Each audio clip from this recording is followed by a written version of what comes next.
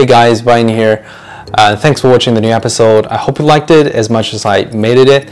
As you can see, I didn't talk nothing in the video because I don't really want to break the flow, the fast pace of it.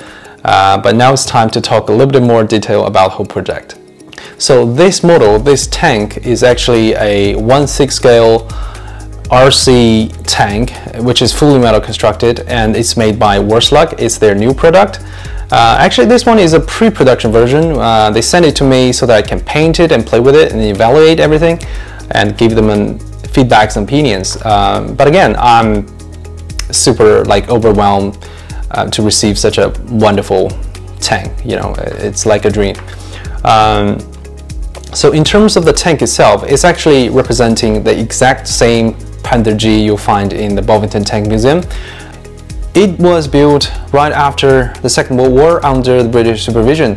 It was still built by Germans, but because of the shortage of parts and things like that, it is quite different from the normal Panther G tank you'll find in the historical references and photos and books, so on and so forth.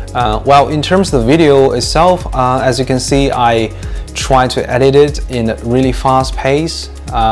It's quite different from the King Tiger videos I made just some time ago.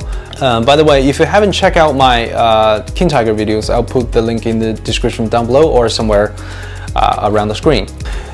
And also, by any means, you want to see a longer, more detailed version of the Panther project, like a tutorial thing, I'll be more than happy to make another one and upload it. So just leave a comment down below, tell me what you think. And one last thing. So since I just started my YouTube channel and I happen to, just finish those big and huge tanks, it doesn't mean that I always do this. So normally I make models like this, this, and this. So if you like them and you want to see more of my works or progresses, you are more than welcome to find me on my Facebook page where I update regularly. I'll put the link in the description down below.